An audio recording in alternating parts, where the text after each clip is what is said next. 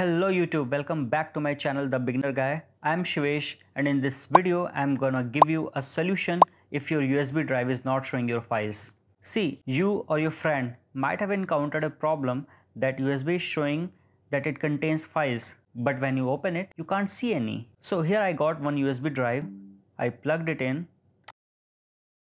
It is 58.7 GB, out of which 20.2 GB is free.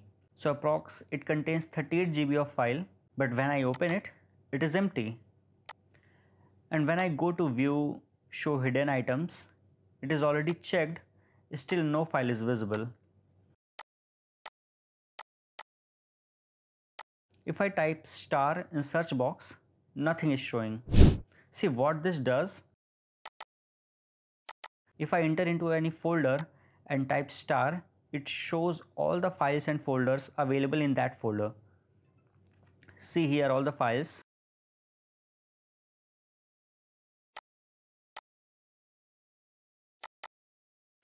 I'm typing star again. It is showing all the PDF JPG files. So it is a good trick to list all the files without going into each and every folder again and again.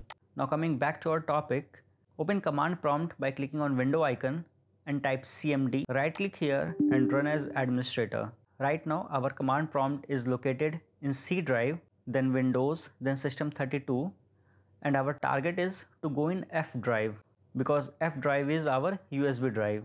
So I have to come out of C drive first. So cd dot dot enter and then cd dot dot enter. Now it is just in C drive, type F colon and enter. And now my command prompt is in F drive. If I try to see the files and folders by typing dir and enter, it shows file not found. So you need to type attrib attrib space dash h space dash r space dash s space /s space /d space star dot star, means any file name dot any file type, and press enter. It shows access denied, but when I type dir again, it starts showing files and folders unlike previous case. Open this pen drive and see one folder and these files are visible now.